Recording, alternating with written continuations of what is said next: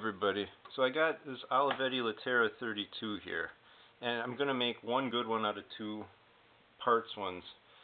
Anyway, the drawband on this one is broke, and it's not even all there to know its length, but where it broke at the other end is easy to figure out because Olivetti uses a hoop at that end. This end that goes into the mainspring is just a knot. Okay, so on this other one, I'm going to it's missing the rollers and stuff. I got to use this nut over onto this one. This is missing that here. No. Yes. No. Well, whatever. So the way that goes under, you can see it going under the carriage, and then it comes up through and then hoops onto this little tang at the end of the carriage rail. Okay. So where that other one broke was right about there where the knot goes. So you just add on the hoop and length and measurement. So by taking the broken piece of string and running it along a piece of 40-pound fishing line, let's get the end of this here, you can find the length. Well, once you find the end of there it is. So putting a knot at that end, that's easy enough to do, right? So you start at a knot, you get a length, and then at the other end you'll put a hoop. Okay, so I've already actually made the piece, but the hoop is what I wanted to show you how to make. If you can make a figure 8 with the string, and then you run that back through like that, and then up under like that, and if you're lucky enough to grab it and keep a finger in there or something like that to tighten it up on, like that. Okay, now that's a big hoop, but you can tighten that up. So if you stick something in there, like say a paintbrush or a pencil or whatever, and you hold that, now you can tighten up that hoop. I want it only about that big, so I'm going to put another knot now in back of it to catch it, like that. And now I'll add probably a few more knots if I was going to use that hoop, but since I've already made, and that's a nice hoop. And then since I've already made that part though, let's get this all out of here now. I've already made a new drawband of the length it needs to be, and there's the hoop, there's the knot. So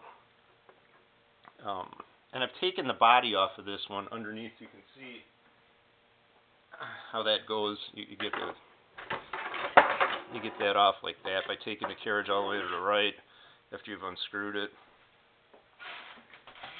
Okay, so this drawband needs to be run under this carriage.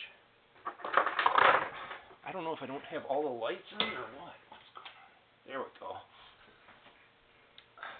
Okay. So I want to get that drawband to match up how that other one was. So it's going to run this carriage rail here. And I'm going to stick my head in here for a minute. If I can get the right end under there, I should be able to. Should be able to. Let's take a look here. What is going on? Okay, I've got my spring hook poking out at this end here. So I'm going to put that hoop on there, like so. Pray it stays, and try and bring it back out. Fingers crossed. The other end. Yes. That. Okay, I know you couldn't see it happen, but it happened underneath there. And we now have a hoop end on the drawband coming out this side. So we'll attach that on here, where it goes on that little tooth here of the carriage rail.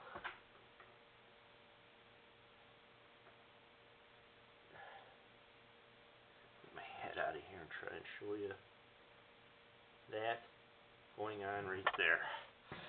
This is impossible to hold.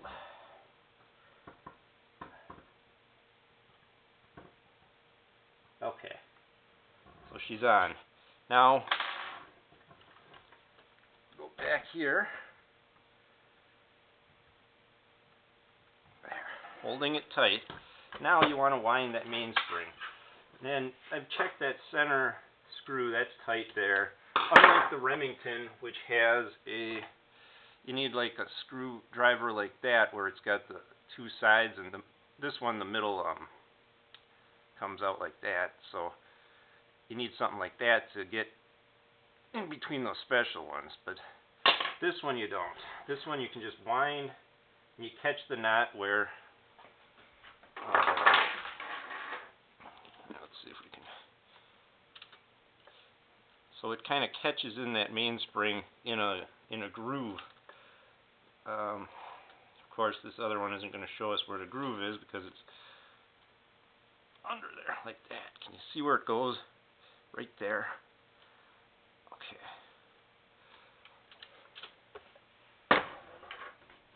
Okay, so we're going to try and do that here. So this one winds to the right.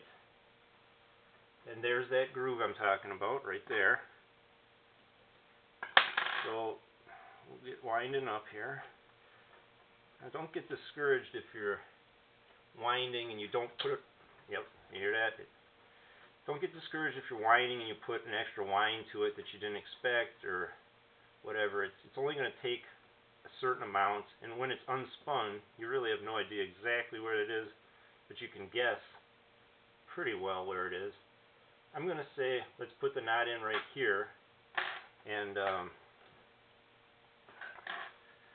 let's put this in right here and just see how it does. It's a trial thing. If you don't like where it is, you add another wrap.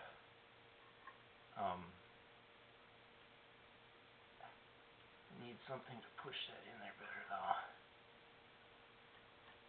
Better than this big old screwdriver.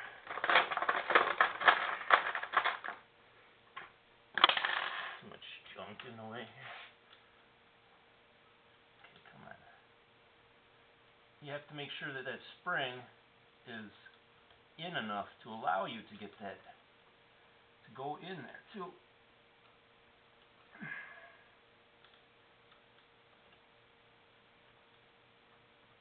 Because if it's not in enough, there. If it's not in enough, it won't. And then you want to let it off slow so that it can take up around the mainspring like it should.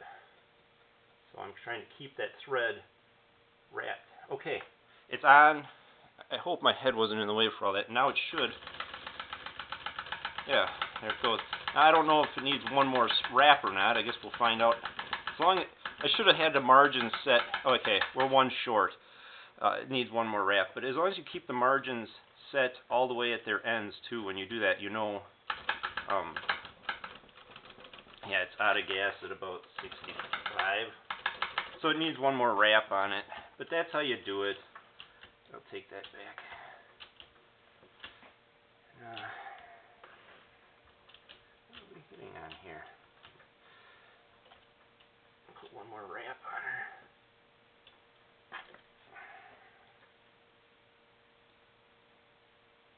Again, I'm trying to keep these videos kind of short so you get the idea though, but that's how you do it. So if you put, put one more wrap on there. And that will be, this is where it gets mighty tough because you go too much, you're going to goof something up. Here, I'm going to catch it on there right there. I'm not even going to take it all the way forward, not forward, but to the top. I want that to go in there. Now, this is impossible, of course, when you want it to happen. But that will be enough. There is no magic tool for any of this.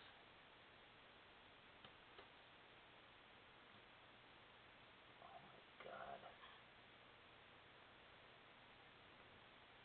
You know, there's no magic for any of this. Holy cats. Okay, let's see what happens. And again, I haven't cleaned any of this thing up, so there could be a bunch of stickiness going on in there too. Stuff hitting, you know, I hope not. I'm choosing this one over, yeah, there she goes. Alright, and of course the bell doesn't want to cooperate because it's sticky, but we are at the end. It goes all the way down the carriage, so she works. So that's how you do a drawband on an Olivetti. Alright, have a good one everybody. Take care.